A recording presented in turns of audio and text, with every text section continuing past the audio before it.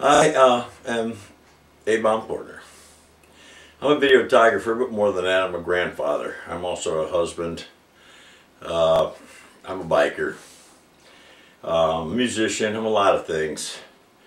But each year on Christmas Eve, I always read The Night Before Christmas to my grandchildren.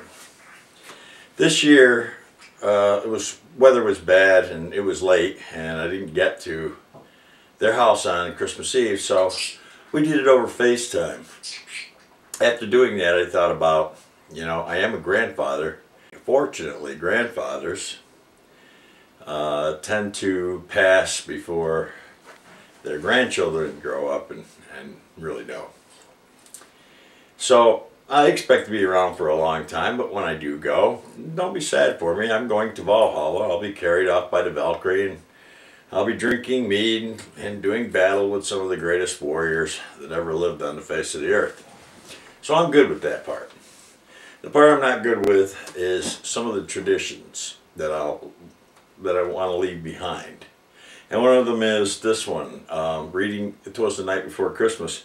And so what I'm going to do here is I'm going to videotape this, and I'm actually going to make part of it public. There's going to be 2 copies of this. One will be public, the other will have a special message for my grandchildren at the end. I'm sorry you're not going to be able to see that. But this is A Night Before Christmas as read by A-Bomb.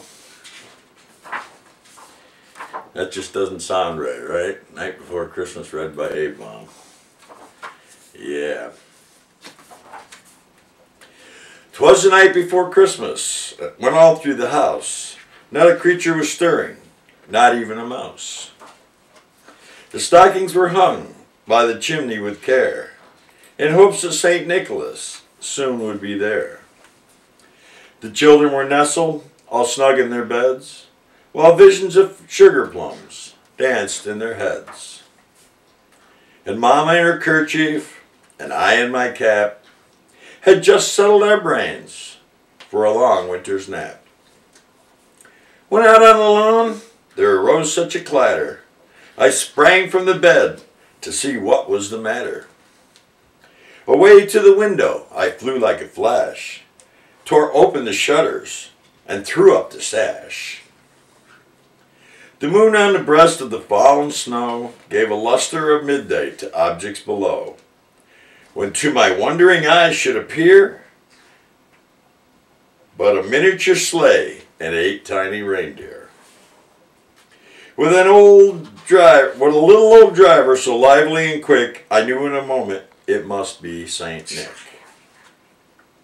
More rapid than eagles, as course as they came, and he whistled and shouted and called them by name.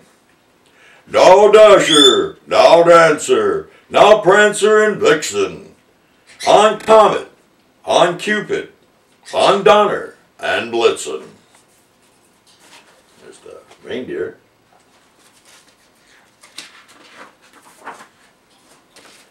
To the top of the porch, to the top of the wall, now dash away, dash away, dash away all.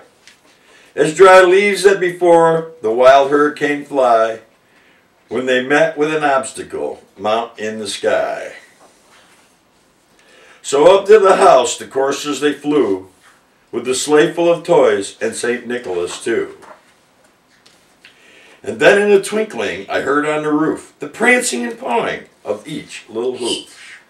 As I drew in my head and was turning around, down the chimney St. Nicholas came with a bound.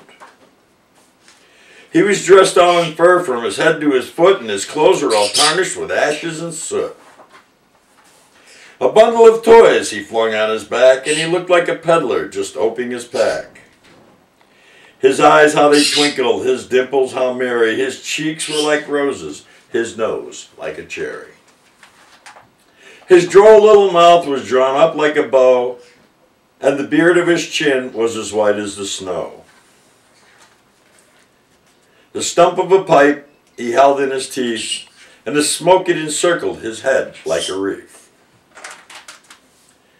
He had a broad face and a little round belly that shook when he laughed, like a bowl full of jelly.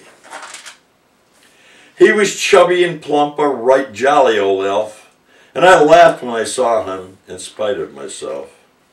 A wink of his eye and a twist of his head soon gave me to know I had nothing to dread. He spoke not a word, but went straight to his work and filled all the stockings, then turned with a jerk. And laying a finger aside of his nose, and giving a nod up the chimney he rose. He sprang to his sleigh, to his team gave a whistle, and away they all flew, like the down of a thistle. But I heard him exclaim, as he drove out of sight, "Merry Christmas to all, and to all a good night. Ho, ho, ho, ho, ho." That was The Night Before Christmas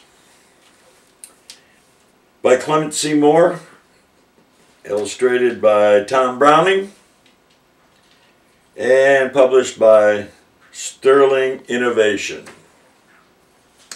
Thank you for sitting in with me here. And this is where this part of the film will end. Good night. May all your Christmases be white. Hey, I'm a poet.